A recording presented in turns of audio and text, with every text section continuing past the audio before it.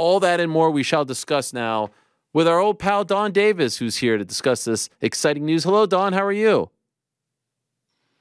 I'm back. You're back. We love having you on. Yes, we enjoy this. Seize the throne. Heavy lies the crown. PFL versus Bellator champs. I love it. I love it. Congratulations. Could I ask off the bat, was it hard to put this together? You know, your last card wasn't that long ago, the acquisition, not that long ago, but here you are with a lot of big names, 4 champion versus champion bouts. Was this tough to put together in such a short amount of time? Yes and no. Yes, because of the compressed time frame. We really weren't able to put it together until the first week of January. We weren't able to start until then. That's when we were able to work with our Saudi Arabian partners with a date to start to lock it down. So very, very short, 2 weeks. No, because we had abundance of top talent. You and I talked when I sat in your studio. We now have 85 fighters ranked in the top 25 of the world. Collectively, we had 22 world champions now under the PFL and Bellator umbrella. So because we had an abundance of talent, we could put on a great card, even with, call it 2 weeks of notice and only 6 weeks to put on the fight. So a lot of work to be done kind of over that early holiday period, but we're thrilled with this card. Okay, I was just going to ask you, overall, are you happy with what you came up with? More than happy. Why? The A+ is ahead of the A. 2 reasons. And everybody really on social media and a lot of even the blogs, you know, yesterday I was interested. You know, I took 3 hours and I read a lot more than I normally read. And I went a lot deeper than I normally read because I want to understand what a lot of different fan factions were saying about the card. And people said, this is exactly what I would have hoped for. With all this talent and the 2 organizations coming together, they didn't give us 3 or 4 pay-per-view events. They didn't parse it out. They really heavied it up.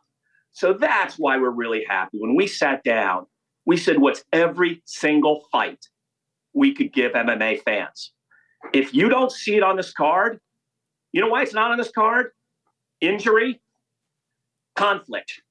Injury, conflict. We held nothing back for fans. So we're delighted how it came together. You know, I'm always curious as well as to how the fans feel about news and whatnot, especially when I'm hearing about things, you know, a couple of weeks out. And I have to say, and I think you know this to a degree, when you're not the UFC, the fans, especially on Twitter and social media, can be a little harsh, right? Because they've been supporting the UFC for so long. I was kind of blown away by the response yesterday. I don't recall a Bellator announcement or even a PFL announcement, if I'm being 100% honest, met with such positivity and enthusiasm over the last few years. Did you feel the same way? Did you sense that excitement and positivity, and were you expecting that? I agree 100% with exactly your take, Ariel, on what people were saying. I think even some people who had not been PFL fans yet were saying, damn, got to give it to them. You know, these were some of their comments.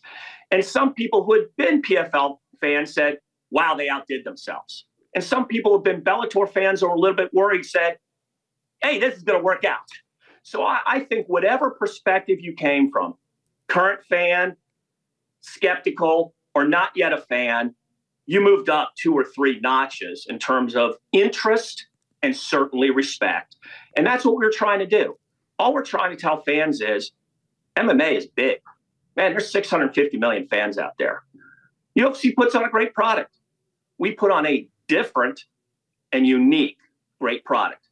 Check it out. It's not either or. This ain't Coke or Pepsi. PFL is doing a whole different thing. And we're doing a whole different thing for fans and a whole different thing for fighters. And I think yesterday, people started to get that vibe. And we hope with this card, those who have not yet been PFL fans, come check it out. Considering this is such a big card for you guys and it's been so well received, any consideration to not putting it on pay-per-view so that the most amount of people in the world, and especially here in America, can see it? Yes, that wasn't possible. You know, also collectively with our partners, ESPN pay-per-view, DAZN pay-per-view, and the General Entertainment Authority of Saudi Arabia, that was a necessary part of the puzzle. This card is unbelievably expensive. The most expensive card ever put on in the history of Bellator or PFL. Bellator put on over 300 events. PFL, we put on over 120 events. 420 cards. Wow. This is the most expensive by far ever put on. So this was kind of a necessary in terms of the economic model and the positioning of the PFL super fight division going forward. Are you confident, you know, afternoon card, there's a lot of competition right around this time. There's a UFC event later on. There's a bunch of pay-per-views people are being asked to spend. It's, you know, it's kind of funny. I know you're a sports fan as well. I know you're a football fan. Saw a lot of people belly aching about Peacock having exclusive rights to that Chiefs-Dolphins game. I was like, wow, these people aren't fight fans. You know, they're being asked to spend $5 to watch one NFL game. And you know, MMA and boxing and combat fans have to spend a lot. Are you confident that you'll be able to recoup and that this will be a profitable venture? First of all, congratulations to you and your Bills. Thank you. I appreciate that. Thank you. As many people may not know, I'm a huge Bengals fan. Yes. And I know Ariel's a huge Bills fan. So we're both not yet in the promised land, right? And so I'll root for you this year. Thank you. So for us, pay-per-view is one of the economic models, but just one. The number of buys fits into one of the economic models. For PFL also, we need to establish our new super fight division. We're only having 2 fights each year in the pay-per-view super fight division. That has a different platform for fighters like Francis Ngannou, like Jake Paul, like Kayla Harrison, like Cris Cyborg. There are fighters who fight differently. There's brands that sponsor differently. There's partners that get involved differently with that caliber of event. So we're going to only have 2 a year. And we've always said we want those 2 a year to be as premium as anything you've ever seen on planet Earth, whether it's from UFC or otherwise. We believe we've accomplished that with this kind of fight card. I don't think it's any coincidence that the UFC March 2nd event was canceled the day before our fight event. Those who know MMA said that is not a mega event. That is not worthy of being hosted in Saudi Arabia. That is a poor fight quality card the UFC put forth on March 2nd. Could UFC load up a card and have a mega card? They could. Do they do it that often? They don't. We're going to do it every time we do it. And so our partners who are host partners, like Saudi Arabia, our partners who are pay-per-view partners like DAZN or ESPN Plus, they know they can count on us for these 2 fights a year. Best of the best of the best. So that's how we're thinking about it in terms of the business model going forward. Was it some kind of moral victory for you and the team that the day after the news comes out that this UFC card in Saudi Arabia was being moved to later in the year, in June, what I'm hearing, your news comes out on Tuesday and it's met with great enthusiasm. Did you feel like that was a victory for, as you put it, the co-leader in MMA? We know what we're doing. Guns N' Roses knows the music they're playing. They're in the whiskey bar for 5 years until there's the big Use Your Illusion album, right? And everybody knows that they've hit it big. It takes a while to build companies. So, for example, we know Fight Matrix, which many of your fans who are big-time fans will know Fight Matrix. It's the only really recognized independent way of ranking fighters. We know that the PFL fight cards are equal to the UFC fight cards, non-pay-per-view on TV. So if you tune in PFL on Friday night or UFC on Saturday night, they're equal. But most fight fans say, nah, that can't be. UFC's better fighters. It takes time for brands to build. For example, Ariel, this fight card, the Fight Matrix rankings are 14 for the whole card, not the co-mains. We can't find another fight card in the history since they've been tracking them that it's that high a quality. That's the 7 main fight cards, taking all 14 fighters. But most fighters would still say, hey, I don't know if this is as good as a UFC pay-per-view. Should I buy it? Right? So we know what we're doing to serve fans. It takes time for that brand to get built. So we have to keep doing what we're doing, stay super positive, stay fan focused, stay fighter first, and it'll all work out. When I think of PFL versus Bellator, the first fight that comes to mind is Cris Cyborg versus Kayla Harrison. Why isn't that on this card? We want it to be. Two reasons. Kayla Harrison and Cris Cyborg. Kayla, injury. Then Cyborg didn't want to fight Panchenko. So there's only one person here who was ready, whether they were fighting Ariel or Kayla or, right, Panchenko. She was the sport in all of this. Hey, I'll let Kayla fight Cris. Hey, I'll fight Cris. Hey, I'll fight February 19th. I'll fight January 3rd. So Larissa was the real champ in this. We would have liked to put some fight together to have the top women represented on here on the Champs v. Champs format. Not possible. Injury, schedules, conflicts, opinions. But that fight's going to happen. The great news, that fight's going to happen. Kayla has one more fight under a contract because she was injured, could take this fight. Cris under contract, 4 more fights, lifetime. That fight is going to happen. Kayla wants to fight Cris. Cris wants to fight Kayla. That fight's going to happen. So will it be this summer? Most likely. Will it be the co-main on probably Francis's first pay-per-view fight with us? Probably. So great, great news. Don't get it February 24th, but fans are going to get it this summer. So the Kayla thing is interesting because when she fought for you guys in late November, she had said that that was her last fight because it was either the number of fights or the term. You're now saying something different. You're saying she was hurt and she owes you one fight. So is she on board with this? Does she agree with this assessment of the contract? I believe so. Okay. But it is what it is. It is what it is, yes. Okay, so you are confident she will fight for you one more time? 100%. Are you hoping to re-sign her after that one time, or do you think there's only one fight left? We are. And on this one, I love Kayla not only as a fighter, but as a leader and as a person. We have an offer on the table for her. We've had an offer on the table for her for 3 months. Huge offer. Would make her the highest paid woman in MMA ever. We've told her if she wants to stay, we'd love to have her. I'm the kind of person who is not only direct, but very authentic and honest with my feelings. So I don't like to put fighters down or hide in the weeds, right? We want people. We want them here. We'd love to have her here. And she knows that. But we said, take all the time you need. You can do the one more Cyborg fight and then decide. We don't play games and say, you can't get this fight unless you renew with us like other people do. You know, we're very on the table. This is your offer. You can take this at any time. It won't go up. It won't go down. We'll treat you with the utmost respect. I think that's why fighters don't leave us. And that's why we're fighting, you know, winning over more and more fighters in the marketplace.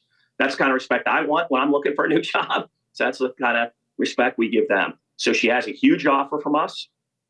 She could end her career with us. She could become an executive. She could become an on-air talent with us. We would like her to lead a major part of our women's product going forward after she's done fighting. It's up to her to decide how she wants to do that. But what we do know is we're going to get Kayla Harrison versus Cris Cyborg this summer. And one last thing on Cris. She's boxing this weekend. How do you feel about that? And if she didn't have that on the books, do you think she would have taken the Larissa fight?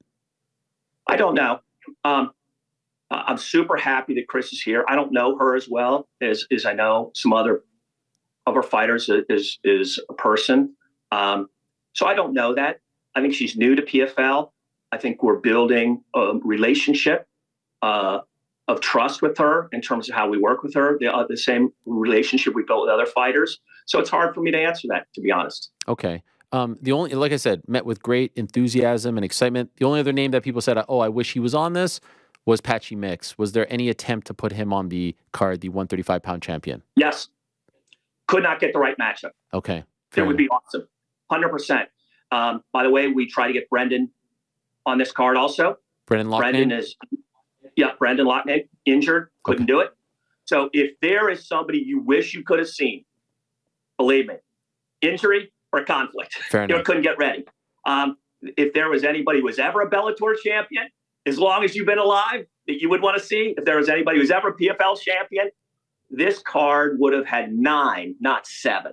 Okay. You know, so we've got 8 current champions, 6 former champions. It would add more.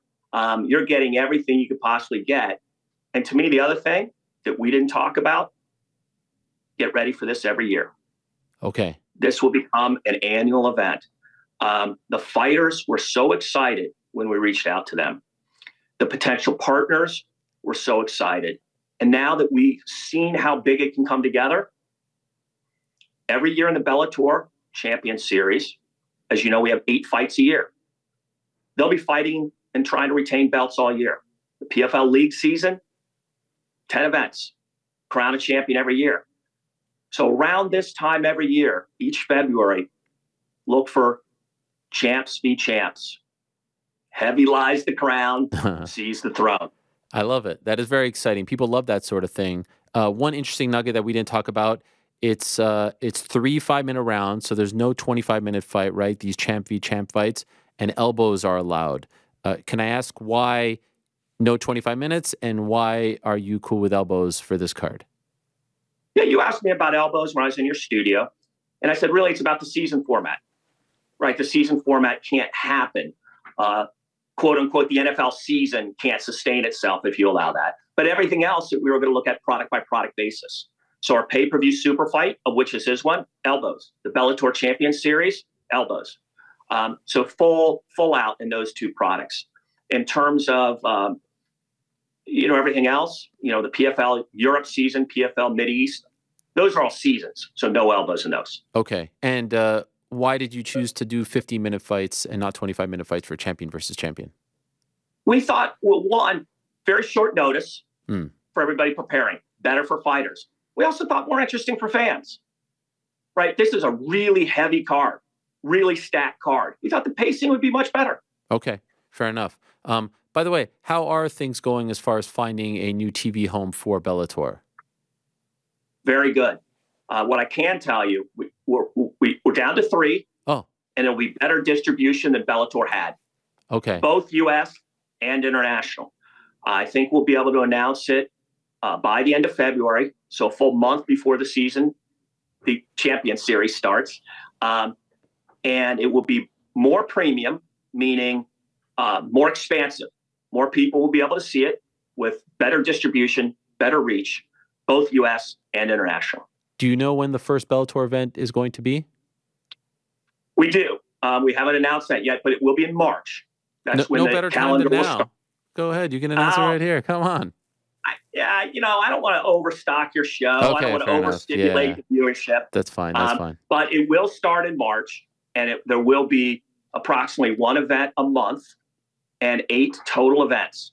And as I told you, the most exciting thing is every single fight has 2 championship fights, both co-mains or both for belts. So this will be cards that will surprise people also in terms of everything is, hey, that's a high quality fight. That is not filler. So some people said Bellator will have less events than they did before. True. But you are going to see better fights, better production. I love that. And just curious, could you tell us city, country that this event will take place in, or not yet? Yeah, sure. Well, I'll tell you this. We're going to have 6 of the events international and 2 events in the United States. So you're going to have 8 great cities of the world, 8 different cities, 8 different events, 6 international, 2 U.S. Is there going to be any PFL or Bellator event this year that fans in the United States won't be able to see, like last year with PFL Europe? No. So if there is a PFL Europe this year, we'll be able to see it here? Well, PFL Europe, we're still working on. Okay. So the international leagues, we're still finalizing U.S. distribution. We have rest of world distribution. But for PFL league season, ESPN, all Friday nights will be announced very soon. Friday all nights. prime time, huge. And it'll be simulcast, ESPN main channel and ESPN Plus. Wow. So bigger, broader distribution for the ESPN league season than ever before. So call it a nice upgrade from ESPN from even the previous year, where we had some Thursdays, some Fridays, some ESPN2, some main. It's all now Friday and all now ESPN main. And then Bellator, once again, we'll have all mostly Fridays and some Saturdays, all Fridays and Saturdays. So you're now going to have really 18 premium events on Fridays and Saturdays, plus 2 pay-per-view events, plus about 15 international series. So this year, we're going to produce between 35 and 38 shows in 2024, double the number of 2023 for fans. As you know, the big story of last week was Francis Ngannou getting the Anthony Joshua fight. And the reaction was met with great excitement, but there's a lot of people now saying, I don't know if he's ever going to fight in MMA, let alone PFL, ever. Do you feel confident that he will fight for you this year? I have no worry about my partner being too successful. This is like having a brother that's like too rich and is not going to like take you out to Cabo on his private plane. Right? You know? Could I be so lucky to have this brother, right? I love our partner, Francis Ngannou, being so successful. I love it. Do I have any worries about him fighting for us? No. Is it going to take longer to schedule? Sure. Do we have to get his opponent way better? Of course. But is that going to make the fight even more exciting? 100%. So Francis' success makes our task of getting him an opponent harder, but it's going to make his fight even bigger for PFL. So it will happen 100%. Because maybe there's a world he knocks out Anthony Joshua and then Saudi says we want him to fight the winner of Usyk Fury, just from a timing perspective, right? Sure. So even play, I always like to say, oh, what's the worst case scenario here? My brother says, I'm going to take you on the G5 to Cabo, but I can't do it until March 2025. And you go, nah, I just want to take my own Winnebago to the... No, you wait until February 2025. Okay, so worst case scenario, we have the biggest fight in MMA in February of 2025 with Francis. That's our worst case scenario. Sign me up. Okay. That we have the greatest fighter in the world. Sign me up for that. That he shocked boxing and he's opening up PFL Africa for us.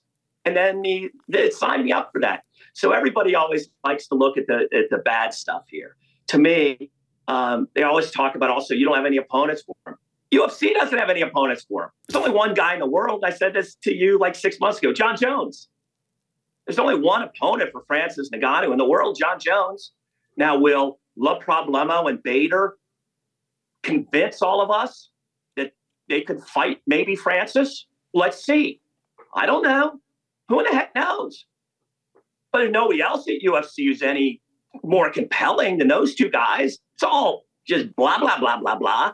It's John Jones or nobody. You know, all this UFC heavyweight back and forth.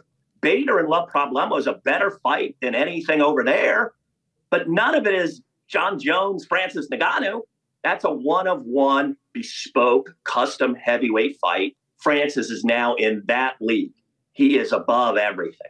By the way, is there any scenario where, because we've seen what he's done in boxing, His Excellency, Turki Al-Sheikh, says to you in the UFC, hey, we're partners. I want Jones versus Ngannou. Has that come up?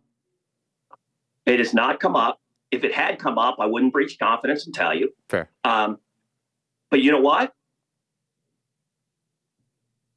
Like as an entrepreneur, as an innovative guy, seeing what Turkey's done, I would be shocked to not see that happen. Yeah. I'd rather see that than a 5 versus 5. Sure. But just look what he's doing. He's getting Eddie Hearn and Frank Warren, who hate each other, sitting at the table singing Kumbaya. Why can't he make this happen? I bet he can. Okay. I wouldn't bet against Turkey. I wouldn't bet one penny against Turkey, let alone more than that. So to me, when the biggest things in the world get bigger, because that's what's happening. The biggest thing was Francis and John Jones. Then it got bigger because Francis now is better. And Francis now is more exciting. So the biggest thing got bigger. Sometimes that's put so much pressure, the crucible busts. And it busts in such a way that great things happen. That's how great companies get built. That's how great Super Bowl teams get made, as you know. Just things bust. I just think that in 2025, things could happen that we can't imagine today. Wow. Okay, last question, and it's probably the most important one to me. We know PFL has uniforms. What happens in this super fight card? Does Bellator have to wear a uniform too, or could those guys go rogue and wear whatever they want? Because that would be fun. Well, if they can go rogue, PFL can go rogue. Oh. Is that what's happening? So, you know, okay. I didn't tell you what was happening. Okay. Right? But I'm just saying, the rules got to be fair. Okay. So, and part of this is, keep in mind, this is a pay-per-view super fight, our very first one. This is not a league season. This is not a Bellator Champions Series event. This is a pay-per-view super fight. We want personalities to show. Oh. This is a pay-per-view super fight. So what you're going to see in terms of production, what you're going to see in terms of announcers, what you're going to see in terms of music, this is a pay-per-view super fight, our very first one. You're going to see some different stuff. I love it. Okay. That's a nice old-fashioned tease. Always appreciate these chats. Enjoy them very much. Thank you, Donn. Congrats to you and the team, and looking forward to February 24th. Thank you so much, Ariel. Appreciate being back. All right, there he is, Donn Davis. Exciting stuff in the world of PFL. And thanks for watching. We appreciate it very much. Hey, if you like this video, give us the old thumbs up. Subscribe as well. You could get many more of these videos on the channel, so please do that. We would love you forever if you did so.